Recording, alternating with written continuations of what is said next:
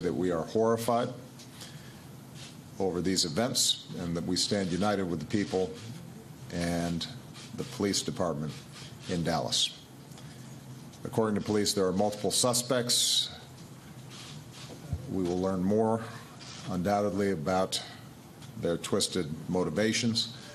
But let's be clear, there is no possible justification for these kinds of attacks or any violence against law enforcement. The FBI is already in touch with the Dallas police, and anyone involved in these senseless murders will be held fully accountable. Justice will be done.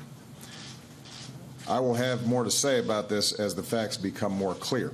For now, let me just say that even as yesterday I spoke about our need to be concerned as all Americans about racial disparities in our criminal justice system, I also said yesterday that our police have an extraordinarily difficult job, and the vast majority of them do their job in outstanding fashion.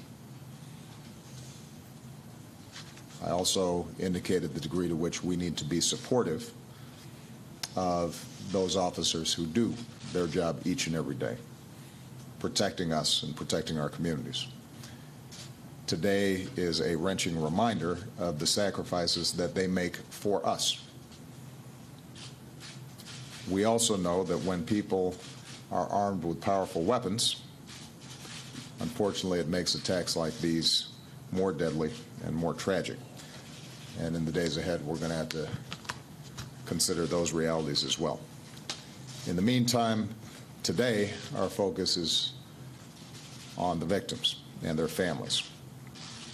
They are heartbroken. The entire city of Dallas is grieving.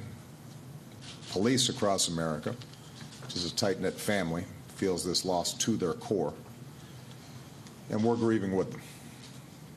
I'd ask all Americans to say a prayer for these officers and their families. Keep them in your thoughts.